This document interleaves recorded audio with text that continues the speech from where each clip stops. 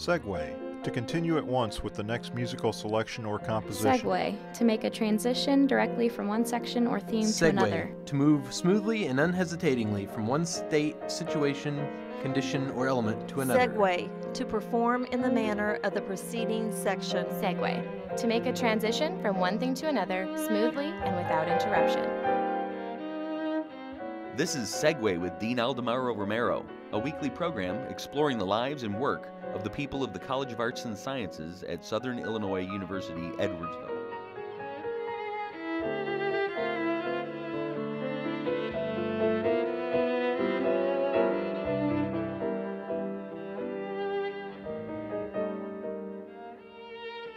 Hello everybody. Dr. Mac Hinson was born in Charlotte, North Carolina. He obtained his bachelor's in music from the University of North Carolina at Chapel Hill, his master's of music from the prestigious Juilliard School in New York, and his doctorate in music from Florida State University. Today he's a professor of music at Southern Illinois University, Edwardsville.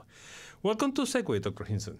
Thank you very much. Glad to be here. Although it is unusual to call a musician doctor before, because most people in the arts generally have an MFA, but why do you pursue a doctorate in music? Well, when I graduated from the Juilliard School, I was working as a performer in Charleston, South Carolina. I was working as principal clarinet in the symphony, teaching at the college music appreciation class, and teaching private applied clarinet students. And as I got to teaching more at the college, I thought, this might not be a bad job to be able to teach. I hadn't thought about it as a career because I was trained so much as a performer. But when I started to actually become more involved in teaching classes, then I thought that I would like to kind of see about this position as a career. When I left Charleston, I went back to Colorado Springs to get married and to be with my wife, and I started again teaching music appreciation and private applied students in Colorado Springs. And then I decided that when we finally moved back to Charlotte in 1987 that I would pursue this. I thought I liked the students. I loved the actual aspect of teaching them and watching them learn. I still keep them up by performing, but I found a different path to take that I didn't really think about when I was at Juilliard. And I really decided that this was more of what I wanted to do as a career. Okay. Now, there is this stereotype of musicians that all of them start playing an instrument very early on in their life. Was that your case? Yes, I started playing when I was 10. This is sort of an interesting story. Well, that's kind of old if you compare it with Mozart, for example. Well, it's not that 3. Actually, no, that's true. In my home, we didn't have any music. My mother was an English teacher, and my father worked for Duke Power, which was like Ameren here. And we didn't have any piano or anything like that, except for a huge collection of opera records. Uh-huh. And so I grew up with that on the stereo for a while when I was younger. When I was 10 in 5th grade, there was a band at my elementary school that I wanted to join. Now, for one thing, the cool place to be was in the band, and that's for sure, not in the orchestra. The orchestra in my elementary school was comprised of one player, one violinist. So not much of a not much there. So when I went to the band, I wanted to play trumpet. That was a manly instrument, and I wanted to be sure that I blew really loud. Uh-huh. And the band teacher said, "I'm sorry, we're all filled up. We don't have any more room for trumpets." And I said, "Well, what's the easiest one then?" And she said, "The clarinet." So that was how I started with that, and I can tell you right now, that's not the case. Well, but I'm sure that until that point, you probably didn't hear too much about clarinet as a, top-of-the-line instrument in terms of being preferred by many people. No, it was mainly the band that I was interested in, no matter what instrument it was. If I was in the band, that was good enough for me. Though the band had pizza parties, we went out to parades, we did Thanksgiving parade. I mean, that was a place to be socially and for fun. It wasn't until my 9th grade, this would be junior high school, that a boy who was my age came down from Indiana to Charlotte. Mm-hmm. Indiana was really far away, and it was very unusual for him to come down. And I was principal clarinet at the time in 9th grade. Not because I practiced, just because I had some talent and because I could play it okay. Well, we had challenges during that time, and this guy challenged me, and he won. And I was mortified that he beat me. So I went over to him and I said, "Bill, how did you beat me?" And he goes, "Well, I'm taking private lessons." "Oh, no," I said. "You're taking private lessons?" And he goes, "Yeah, from the symphony player in the Charlotte Symphony, and we're going over technique and rhythm and that sort of thing."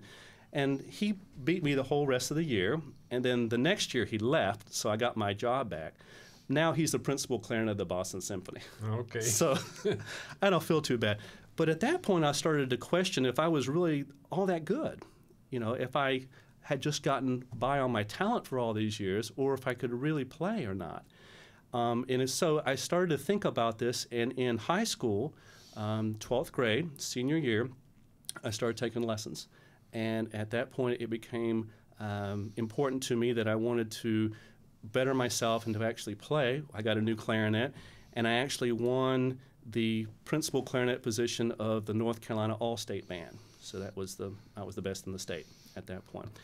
I went to Chapel Hill on a scholarship, and the first lesson I got from my teacher there was, "Mac, you're just not playing very well."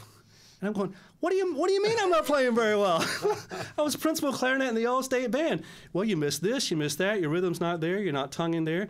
And I just, it just was a big revelation to me that private lessons and, working with a good teacher was an important thing. And I started to just feel like I wanted to be better and not just goof off and rely on my talent. And then you went to Juilliard school. Right. And I don't think that most people outside the area of music really understands what does it mean to go to Juilliard school. So tell our audience, what does it mean to get, because it's very difficult to even being accepted to Juilliard school. Well, Juilliard, as I mentioned, I grew up with opera when I was younger. And so I knew about some of the major opera stars, Leontine Price and people like Pavarotti. And New York and Juilliard was mentioned to me by my mother quite early on as being a very high prestigious school. Mecca. Why, I'm not sure, but she mentioned to me. Later on, I noticed that there was a lot of people that had come from Juilliard. Robin Williams, the actor, graduated from there. Yeah. Wynton Marsalis, trumpeter, was from there. There's a lot of people who actually came from that school besides music, in drama, dance, Performing arts, this type of yeah. performing arts. Yeah. So at my senior year, I was trying to figure out what to do with my next year because I knew the fall was coming up. At that point, I was working at Swenson's Ice Cream as a short order cook. And so I said, well, I can either continue to work here in the summer and the fall or go to master's degree in graduate school. And I said, okay, well, if I'm going to go to graduate school, I'm going to Juilliard. So I sent in my application.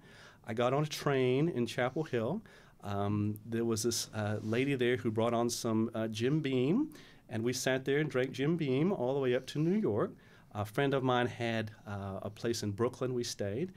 And while I was in Brooklyn, I was trying to think of what could make me distinctive from all the other candidates that day. Because people audition at this prestigious music school all the time and don't get in. Yeah. And you have to figure out some way to make yourself different, if not better, at least different than the other person. Mm-hmm. So when I went into the audition, there were 4 clarinet teachers there. One was principal of the New York Philharmonic. One was principal of the ballet orchestra. The guy who taught the principal of the Philharmonic was there.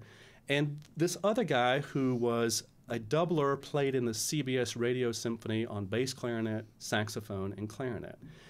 And so when I went into the audition, I had 2 pieces memorized that were quite difficult, that no one memorizes. They're so difficult. So I said, this is going to be, I'm going to make myself different with this. So I played that, and then after the audition, they asked me, what would you like to do at Juilliard? And I said, I want to study with Joe Allard, bass clarinet, and saxophone. I wanted to learn all 3 instruments, and I wanted to make myself more versatile in that. And I don't think many people wanted to study with that guy because they wanted to study with the big guy, the Philharmonic guy. Okay. And so when I mentioned to him that I wanted to study with him, I hope I interest him into taking me on. Oh, okay. So that was my plan, was to play something different and to ask for this teacher. Yeah. And I got in. That was the only place I applied. If I would have been back at Chapel Hill if I hadn't gotten in. So that was it. Now, you have mentioned opera, you have mentioned the Philharmonic, all that kind of things, but the fact of the matter is, clarinet is also a very popular instrument in jazz. Yes, it is. And Benny Goodman, Artie Shaw, Woody Herman, I mean, all these are famous clarinetists. And even Duke Ellington wrote a lot for clarinet. What do you think has made clarinet so popular for jazz? I think that it has a soulful sound to it that seems to be appealing to emotion. In jazz versus classical, you often have a wide range of individual sounds, individual styles, and different types of emotion. And I think that from the popularity of Benny Goodman in particular, that he sort of set the pace of an emotional way to play clarinet. Before Benny Goodman, there was really nobody except for Johnny Dodds, who played in the Louis Armstrong Hot 5 and Hot 7. And that was more of a Dixieland type of sound, you know, and they had trumpet, trombone, and clarinet in a Dixieland lineup. But I think Benny Goodman really put the clarinet on the map with his soloing ability and his emotional presentation. And so Artie Shaw and these people, you know, pretty much focused on clarinet. I know Woody Herman played some saxophone, but you had people who just focused in on the clarinet. But you'll notice today, after you get out of the swing era, clarinet is not quite as popular as it used to be. You'll have it in Dixieland as a tradition and a heritage from Louis Armstrong. You also have it in klezmer, perhaps, on some Jewish music. But when you're talking a big band playing or a combo playing like Charlie Parker or some of these people even today with David Sanborn and whatnot, you don't hear clarinet as much as you used to, and I think it's because of Benny Goodman that we had a popularity. Now, clarinet also has been played by rock musicians, although many people may not be able to differentiate that from saxophone, for example. I can remember Sly and the Family Stone, dance to the music, that part is played with the clarinet, but also Aerosmith, the Beatles have used clarinet, Pink Floyd has used clarinet. So it seems that somehow clarinet has become an instrument that is used by top musicians in different genres. That's true. That's true. I'm always amazed at how versatile the clarinet can be. For one thing, it can play quite loud in the high register, and so it can project. The soft register is often very mysterious and actually can be more subdued. So the dynamic range of the clarinet is very good. And I think that the aspect of the bass clarinet in particular, which we're here today, has been used as much as the clarinet in like some jazz and some other areas like that. I know that some of the Frank Sinatra aspects from the 50s used a lot of bass clarinet. Miles Davis in his quintet used bass clarinet. Eric Dolphy was a jazz person who used bass clarinet. And so you'll get a pretty versatile range just between the low and the high, and then the dynamics, which seem to appeal to people with the versatility of it. Well, the other thing now that you mentioned that is there's a tremendous range of clarinets, from the piccolo clarinet to the contrabass clarinet. That's true. So, I mean, I remember going through in a music encyclopedia about all the different clarinet types. It's almost endless because, in addition to the more standard ones, scary. People have come up with things that don't even look like a clarinet. Especially those lower ones. It gets to be so big that the wood that you need to make some of those lower clarinets is very difficult to find. You have when they're making clarinets out of wood, you can't have any cracks or anything like that in it because it'll leak. Just the sound will go through. So some of the metal clarinets, down to contrabass, and even I've seen a bass clarinet that's made out of metal, actually looks so like an oil rig or some type of crazy thing. But you get a lot of variety from the highest to the lowest clarinets in both the band and the orchestra. Some composers, like David Gillingham, who's written for our group here, and who Kim Archer has actually gone to visit, writes specifically for some of these unusual clarinets. Especially, it seems like the low clarinets in particular, with this buzzier, grittier, sort of more menacing sound, seems to appeal to people in an interesting way, for composers at least. Well, and actually, we're going to be listening to some portions of your latest CD, and you play the bass clarinet for that. And the title of that new album is Low Blow, Student Favorites for Brass, Clarinet, and Piano. I'm sorry, for bass clarinet and piano. Why do you choose that particular title? Well, I thought that, and this is sort of another little funny story, when the band went over to England, and this is the Wind Symphony at SIU, when we went to England and to France in 2000, one of our concerts in France was called All Blow.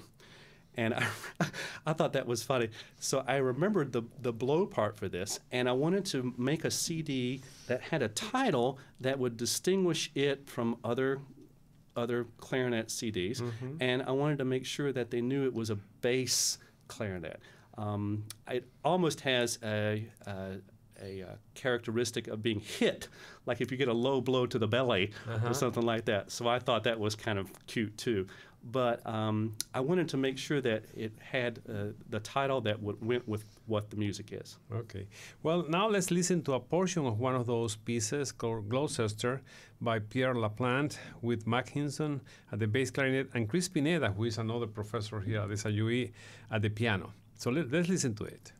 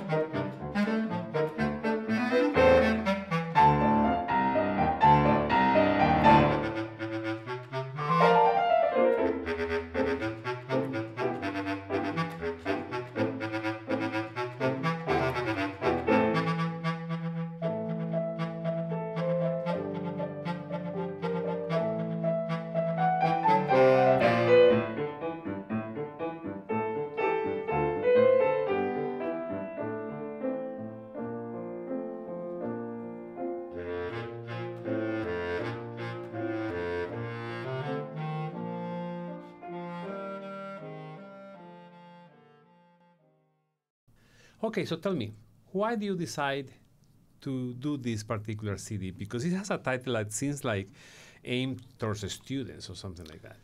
That's right. I had three reasons to do the CD.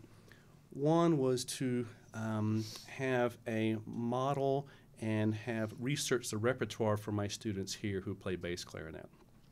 Two was to produce the actual CD and to have myself get more familiar with the instrument, of which is a secondary instrument for me, but to become more familiar with the instrument, be able to teach it better when I have my students here, and to become familiar with the interpretation of the repertoire to make the CD. The third thing was I wanted to have enough CDs to send out to area band directors and area musicians so that they could use it for their students to listen to for bass clarinet. There's not much on YouTube or recording for the piano part in particular for this. And also the choice of literature on the CD was from the IMEA and MMEA solo and ensemble lists. So the students could, in the high school, for recruitment, they could look this up, listen to my CD, maybe take a lesson with me, and they would know that this is an area for work. Okay, now let's listen to a portion of Henri Eclet Sonata in G minor.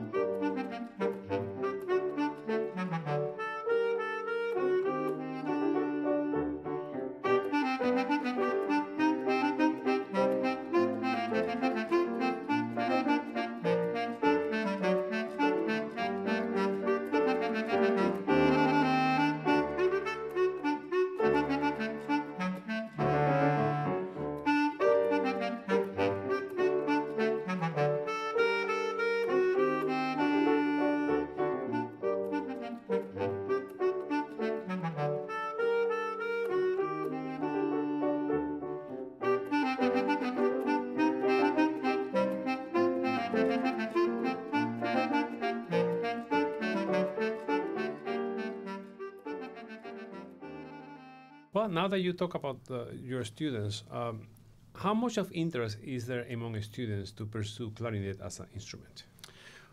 It's pretty good. I have one of the largest studios in the music department between clarinet and saxophone. Clarinet seems to be still a strong instrument in the high schools. You have to have a number of them, like maybe 20 or so, in the bands in Collinsville, Alton, these area high schools, in order to get enough sound. So we generally have a pretty good recruitment day here in February when we have our recruitment auditions for clarinets in particular. It doesn't seem to be as much as saxophone. I think saxophone is maybe prettier or easier to play or sexier or whatever, yeah. And clarinet is just a stick, you know, it doesn't quite look like the saxophone. But there's still a number of people who like to play it enough in high school that we have a pretty good interest. When they come to SIU, we generally have the B-flat clarinet, the soprano instruments, as the main instruments. But about every year I'll have maybe 1 or 2 bass clarinets that will actually come and audition. And they just don't know any of the repertoire. They've never taken a lesson. They usually have an instrument from their high school that they play on. And so there's a lot of problems with bass clarinet in high school for actually producing a nice sound and for playing the repertoire.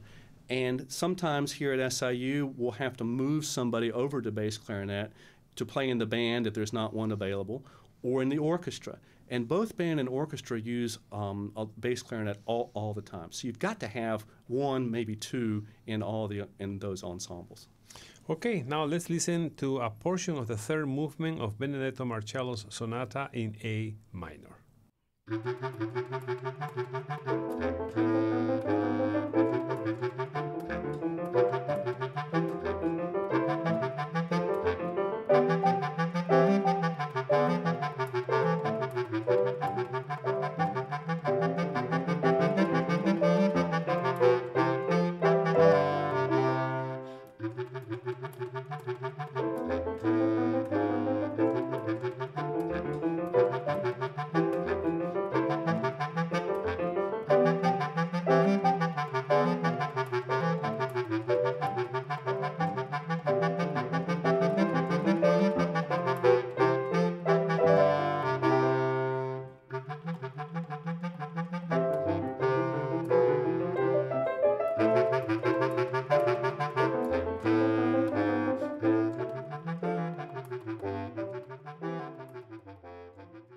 Okay, you mentioned earlier different types of clarinets and the soprano clarinet, which is probably the most common one that you see. What is the average price for a decent soprano clarinet out there? Well, if you get a wooden one, there's 2 levels. One is what's called a step-up model or a student kind of semi-advanced model, and then one's the advanced. The student model runs about $1,200, $1,500, something like that. It's wood, but it doesn't have as nice a tone, as nice as intonation, maybe even the keys aren't as nice. The professional models run about $3,000, $3,200. If you get silver-plated keys and some of this fancy stuff in there, add another couple of hundred to it, so maybe $35. It's nowhere near as much as the other woodwinds. Yeah. All of the other woodwinds are more expensive than the clarinet. Yeah. Now, how easy it is for a clarinet player who has received his or her major training in a particular type of clarinet to move into other type of clarinet, maybe to the most extreme ones, like the piccolo, the contrabass? If a person plays soprano clarinet, it's pretty easy to go to the higher clarinets, the piccolo, E-flat clarinet, because the embouchure and the way you blow and the way you finger is very similar. The piccolo clarinets are a little smaller, so the fingering is a little tighter and it's a little closer. But you pretty much blow the same way and hold it the same way, and it looks like a regular clarinet, just a little mini clarinet. As soon as you hit alto clarinet, bass clarinet, contrabass clarinet, there's a big difference. The size of the instrument is a factor with hands. The mouthpiece and reed are much larger, and so it's a different type of feeling in the mouth. The mouthpiece goes in the mouth rather kind of straight in rather than at an angle, and then the embouchure has to be more like a saxophone embouchure in order to accommodate it, and the blowing is not as strong. A person who plays soprano clarinet playing right on bass clarinet would probably instantly squeak or play it, overblow it, or play it badly. So there's a whole aspect of trying to learn the lower clarinets in particular as much different than the upper. That's one of the reasons I wanted to do the CD, was for me to feel this and to be more proficient on the way I can teach the differences between the two and help the students to get a good direction right away without having to guess as to what to do and to, kind of futzel around and try and get something that they can play or blow just by accident. No, I need to be able to teach them with good direction and good ideas. Just a curiosity, how many clarinets do you own? Well, I'm kind of a thrower-outer, so I have a B flat, an A, and my own bass. Okay. That's it. Through my life, I've had more than that, but I tend not to, even at home, my wife can verify this, that my desk, each drawer has about 3 things in it, and that's it. So I don't really keep old things too much. Explore too much of stuff. Okay. Well, in the minute or so that we have left, tell us about your next big project. Are you thinking about some other recording or a composition? What are you working on? Well, my first recording in '96, this was not a sabbatical recording, this is one that we did on our own, was a recording of trios for clarinet, viola, and piano. And we did a number of compositions that had never been recorded before, and we did them in the Sheldon Concert Hall. And at that time, I was doing research on clarinet, viola, piano music. I got about 100 pieces that I wanted to do. In that was a early piece that was relatively unknown, has not been printed, and actually needs to, I think, be worked out on finale, actually be sent to a printer, published, and be known in the clarinet world as I won't call it a new piece, but it's an unknown piece. Okay. Well, thank you very much to Mac Hinson about this interesting conversation on clarinet. He's in the Department of Music at Southern Illinois University, Edwardsville. And next week, we're going to have Professor Nazli Agun, a Fulbright Scholar visiting Southern Illinois University, Edwardsville, who will be talking about teaching Turkish to the world. So stay tuned.